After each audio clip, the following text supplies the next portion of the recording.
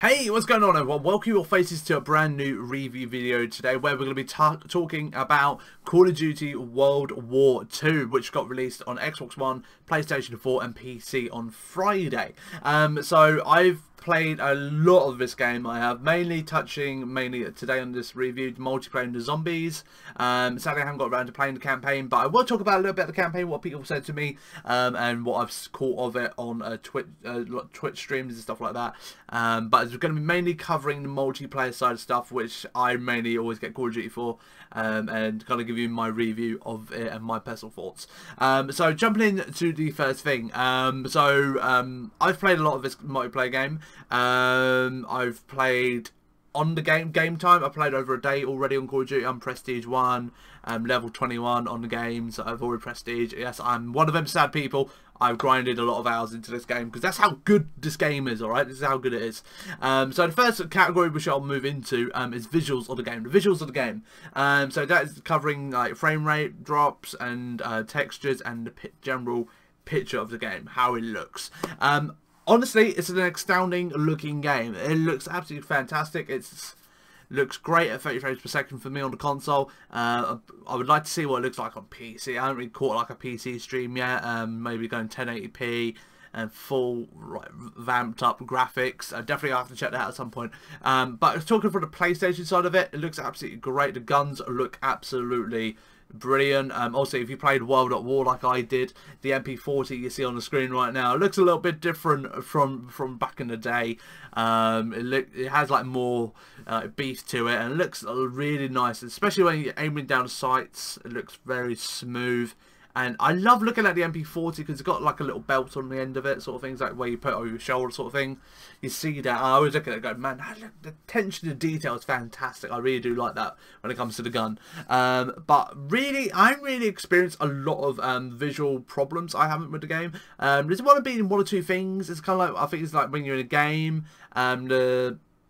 obviously it's probably mainly just like the server problems really, with the visuals. Kind of like a character the frames on a character might drop a little bit for me, but other than that it hasn't been I think it's been more of like a lag or upload speed and all that stuff for that person, but that's the only thing I have to say. I haven't really experienced no frame drops. I've enjoyed every moment of it. And visually it's breathtaking, especially this map as well. This is one of the bigger maps on Call of Duty. It's definitely one of the bigger ones, and it just looks really nice. Especially like when you go into different surroundings, the shadows and everything look absolutely fantastic. I absolutely love it. The visuals of this game, and it's really kind of like, it's nice. It really is. Then it's kind of like moving into like, say, the music, the voice, and the sound. The music, honestly, I totally love the music in this game. The music for me definitely takes me back to World at War. It really does. That was when I kind of really got my teeth dug into Call of Duty in 2008. I did start playing in 2007, but it was more of the later 2007 of COD 4. But it's kind of like, it just reminds me of playing World at War. It really does. It's like the music, the voices going on, and it's just like so like fantastic to sit there and play, and the guns sound beautiful. I have not really found any like problems with voices. I don't hate none of them. It's so overwhelming to hear all of it going on. If anything, I normally only play with one headphone normally when I play like games, but I've kind of gone to playing two headphones, just going, oh boy, I'm loving the sound. I'm loving just everything. Just like for me, my favorite thing of it is the when starting the match and stuff like that. It's like, right now, people, blah blah blah, put on a brave fight for me or something like that, and there's a victory and all that stuff. Just that kind of general talk, if you know what I'm talking about, is absolutely fantastic. I absolutely love it. I do. Reminds me of World of War so much. And so that hits when Danny was a youngster, playing Call of Duty many years ago, 9 years ago, playing World of War, and I absolutely loved that game so much. Loved it so much, and this game does remind me of it so much, which is good. I was a bit scared, honestly, when it was coming up to when I knew Sledgehammer Games were going to be doing this, kind of like, we're going to be going to war theme. I was like, ooh, I'm intrigued to kind of see where they go with it, but slightly scared because obviously Treyarch have done all the war games so far.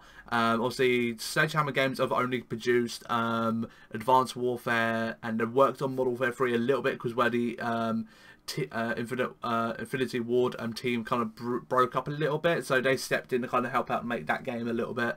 And honestly, I was a bit kind of like, okay, I'm intrigued to see what they do with this, but they have done very well for a war game, and they have not disappointed. I was honestly, because when they worked on Advanced Warfare, it was kind of like, obviously, it was more the space generation or exo generation, I like to call it now. It was kind of like one thing. It was kind of like, but they've done very well on doing a World War game. Definitely have. But it kind of comes down to the gameplay. The gameplay itself, how it plays on multiplayer, definitely plays it very nicely. Depending, obviously, what game mode you go in, some matches might be a bit quicker, some might be a bit more faster. But the flow of the game, multiplayer wise, it's definitely some match, depending on what map you played, definitely like this map is definitely, you see now, it's very big, very open. It's more of a sniping map, this is, but definitely it is a bit more fast paced. It's a bit more fast paced, but a bit not as fast as Advanced Warfare, I would say. No, yeah, Advanced Warfare, which is the last game they made. It's a bit more slower down, it is, but it's kind of like, it's a nice speed, to be honest. But if you say you got like a load of snipers going on, you do die a lot in this game. You do die a lot. Your KD is gonna get hit like hard, especially if you're playing the mode war. You will die a lot, but you just kind of got, honestly, take it with a pinch of salt and just take in like the audio, the music, and all that stuff. The visually, you'll just kind of forget about your deaths. You do. So I've started to kind of get a bit like, I get stressed out with the game. I get stressed, but I've kind of that passion because I want to do well. I want to level up. I want to be good at this game. So it's like a few times, if you caught me on stream, I have raged out a little bit and like, I'm going to take 2 minutes sort of thing and go stand outside and go, scream to the sky, only because I want to do well at the game, because it's such a good game. I want to put hours into it and do well and everything like that. But the gameplay itself has been very enjoyable. I cannot complain about it, and it's definitely got to get something to get used to. It did take me a few hours basically to get used to the speed of the game. The speed of the game, obviously, shifting from saying playing Advanced Infinite Warfare, switching into this is kind of like, okay, this is a different kind of things. So it's kind of like when you put on like a new coat, you got to get used to it because it's not what you're used to. So it's kind of, you've got to get used to it, and you eventually kind of mold into it. But okay, I can get used to this now. So it'll take a few hours to get used to it. But if you're kind of used to that kind of like just jumping into a game and you're used to just adapting to new situations very quickly, then you'll adapt very quickly. But if you're like me, it did take me a few hours to get adjusted to it, and I did get a lot of deaths. I did my first few hours, but then I've kind of balanced it out now, so I'm starting to do it a little bit more, getting more kills and less deaths in a way. So kind of you eventually balance out you do. But overall, the gameplay has been absolutely solid. The guns have been fantastic, and I can't ask for any more. But with the online, one thing I will say at the moment, one thing which has really affected it this last couple of days, 4 days precisely, is the server problems. This has definitely been the worst Call of Duty launch for server launch ever. In the 10 years I've played Call of Duty, I've got Call of Duty every single year on day of release, without a doubt. I've not ever missed a Call of Duty launch. I've always got it on launch, and this is definitely hands down the worst Call of Duty launch ever. I don't know why. They've tweeted out saying why is this problem has occurred. Was it because they weren't expecting so many players to be playing it? But there was so much hype around this new Call of Duty. It doesn't really make sense to me what they should have like really predicted for this. But the servers like been crashing out, so it's like for me, so I've been playing with a group of 3 or 4 people. Just one of my friends will get kicked when we join a game. You'll finish a match, then your game will freeze, so you lose all your XP. And generally the match searching as well has been very kind of like long as well, but it has gradually got a little bit better the last couple of days. It has. But it's still something that needs to be improved on massively. It does need to be improved on massively. Kind of like because they've had a new thing on called Headquarters. The Headquarters is fantastic. I love that area. Adds no kind of a kind of like new kind of thing to the game. It's kind of refreshing, something new. It's definitely takes some time to get used to where things are on the headquarters. But if you look on the screen right now, you see press the options button to go to headquarters. You can basically switch to out headquarters and go there. You can open supply drops while you're waiting in game. You can go maybe collect some contracts and all that stuff. And it's it's nice, but the same with that at the moment with server problems. That should be full of players in from my lobby. But it's been absolutely dead. It's only myself and maybe some of my party members have been at the headquarters. But obviously Activision are aware of this problem and they are working on it. They've actually, the time I've done this video, they have had the servers down for like nearly like since 6 AM UK time until like 3 PM as well UK time. So they've been down for a long time, just doing server maintenance. So they've done 2 server maintenances, which is kind of like, it's kind of like what the hell, but at the same time, you kind of like, they need to be done. They need to be done, obviously, to get the game back up to scratch. But generally, this game has been absolutely fantastic. The zombies has been. I've played a couple of games. It's, for me, zombies has not really been my biggest thing. I've always been multiplayer only. Then probably say campaign, then zombies, or maybe switch to campaign for zombies, maybe. But honestly, it's not been a massive thing for me, zombies this year. It's kind of, even like some streamers have kind of gone, yeah, it's good, but it's getting used to something different. It's more challenging, and you've got to get used to this new formula of zombies, because it is different from the previous zombies. So there will be spoilers in this if you don't want to hear it. I will talk about it. There's different kinds of, obviously you've got the 4 characters. You've got David Tennant being like one of them, and the voice acting is fantastic. The cutaways are fantastic for them. But you go to like this town is in somewhere, and you're basically it's kind of like your classic zombies. I wanted more of a survival based kind of thing, but it definitely is like an Easter egg kind of based kind of thing. You have to do this, you have to do that, you have to do that to get going with the game. And for me, I'm like World at War. I like just having a mystery box, a load of windows to board up, open certain doors. That's it. That's for me. That's like my kind of zombies. That's what I like. And maybe Der Rise, kind of linking a few portals. That was about it. That's for me. That's enough. I don't want to do any more than that. But zombies for me is elevated into something. It's kind of like I don't really particularly enjoy. It's kind of like whatever. I'm not really fussed by it. It doesn't not phase me one bit. But it's like somebody in my Twitch channel might come and go in, oh my god, zombies is amazing. You should play it. It's like, no, I don't really want to play zombies. But if you are a zombies crazy person about it, the cutscenes are amazing. The voice acting is fantastic. I did love to play. I did choose David Tennant a lot. I love listening to David Tennant. He's absolutely fantastic to listen to. The way the zombies look, they have done a fantastic job on that. They look they do look scary. I definitely recommend, if you are going to pick up zombies, put some headphones in. Sit in a dark room, have a screen really close to you, have a fun time. I really definitely suggest that. Definitely for the zombies.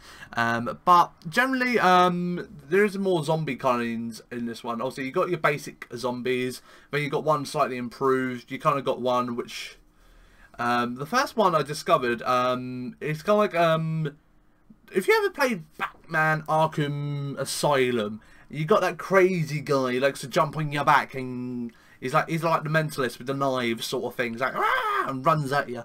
If you've played that and you know what I'm on about, then he jumps on your back constantly. They've got zombies like that. And they're just like crazy, they're running at you sort of thing, like mentalists. And you're kind of like, okay, I'm just going to run now, and you try shooting them and they just don't die. They're like, running at you.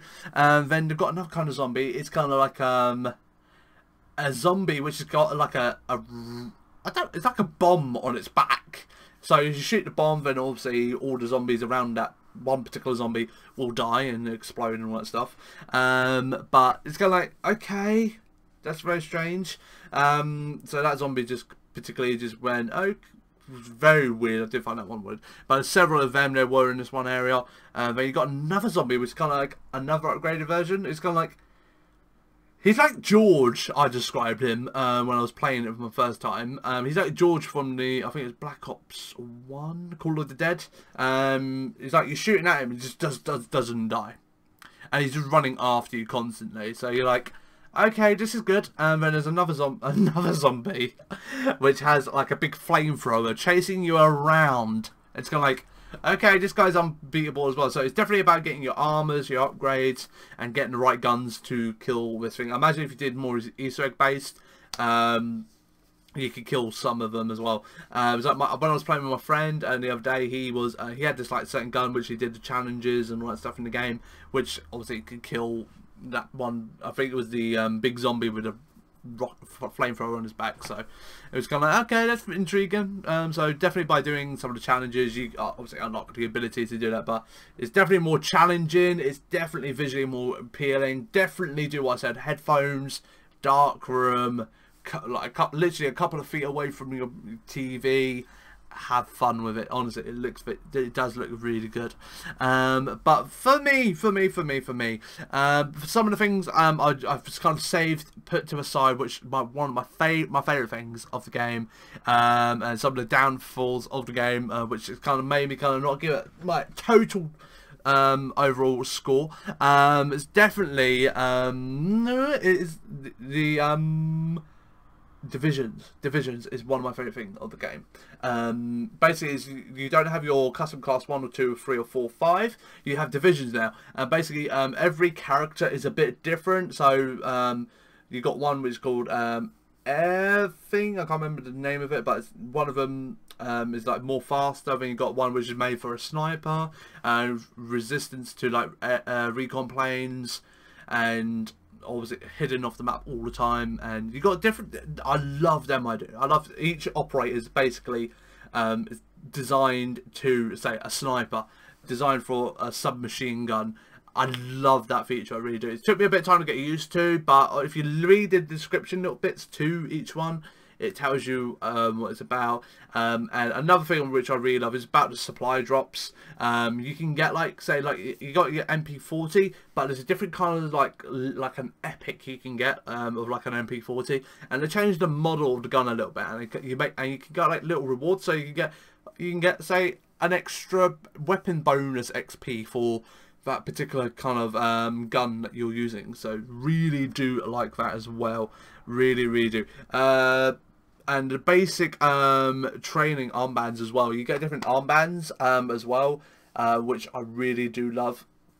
Which is like one for me I use all the time, is a green one, and basically when you die your score streak continues on. It does. Your score streak doesn't reset. It continues on even when you die. I love that one. It's really good. And generally war as well is my personal favourite also thing, which is really good as well. And some of the daily challenges you get, some of the weekly challenges you get, all that kind of stuff is really good about the multiplayer. This is some of the stuff I kind of kept to a side. And then some of the downfalls for the game, only thing I have to criticise is about the lack of maps. Obviously, it feels like when you're playing it a lot, you're only playing about 6 to 7 maps. But in total there is 9 maps, I believe there is, and 3 of them are, and there's another 3 which are for war. The war maps are very good. The layouts are very nice. They kind of do have that element of kind of like rush to it. If you played like Battlefield before, it's really kind of good because you have like objective to do here, but you move on. You're basically pushing the enemy team back, or you're defending, stopping the attacking team coming towards you. It's really good. I do like that mode. And then maps are very done well. The layouts are fantastic.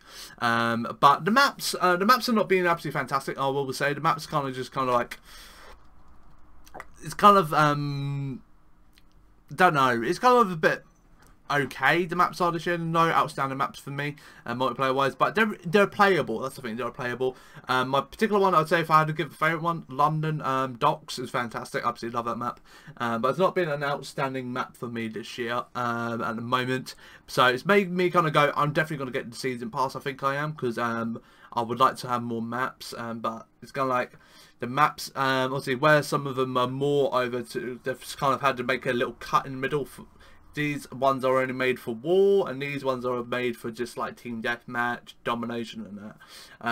So you don't get much variety. So you might say the maps can get a little bit kind of repetitive sort of thing sometimes, but you don't really care because you enjoy the gameplay and all that stuff. So you kind of go visually. Sometimes you might get, it's kind of the same with anything, you know. If you get, I get sick of these same four walls, but I enjoy what's in it. That's the thing. I think that's what it is. Best way to describe it. I enjoy what's in it and not around it, sort of thing. Sometimes with it. But that basically includes up my summary, to be honest, of Call of Duty. All really thing I have to say, this Call of Duty definitely has doubled the sales of last year on Infinite Warfare, and so to all the Infinite Warfare lovers who are slating the Call of Duty World War II and saying this game's terrible, so yeah, you might want to rethink that again. But my total review of this game is definitely, I have 3 ranking systems now. I have don't waste your time, don't waste your time, wait for sale, or a must buy. And out of all of them, I'm definitely going to say, if you take away the server problems at the moment, they are getting worked on as we speak, it's a must buy. It is a must buy, definitely. You got to get this game this year. If you don't get this game, you are missing out. The multiplayer is honestly the most funnest bit of this game. The campaign, obviously I said I was going to touch on, which I'm just going to do now, is I've only heard positive stuff about it. It's about roughly 5 to 6 hours I've heard roughly, but what I've seen of it, I haven't really seen a lot of it, but the cutscenes look absolutely incredible, and just only heard fans good stuff about it, so definitely recommend picking up this game. It's a must buy just for the multiplayer alone and what I've played a bit of the zombies, but mainly dominated by the multiplayer. Honestly, it's possibly one of my top 3 games this year so far, so definitely go and pick it up. So thank you very much for watching today. Hopefully you did enjoy this little review, me discussing my thoughts of the game and all that stuff. If you do want to see, I might do a campaign review at some point again anyway. I just wanted to pump out this review because obviously I'm a bit late pumping it up than I wanted to. I wanted to kind of get all the campaign, multiplayer and more zombies done, but I was a little bit late. Obviously it's Tuesday now, so I was kind of like, okay, I'll get this done, then I might do a campaign one another time. But for me, I always get Call of Duty for the multiplayer side of it, but it's definitely a must buy. Definitely go pick it up when you can, because it's definitely Call of Duty, you may say, is back.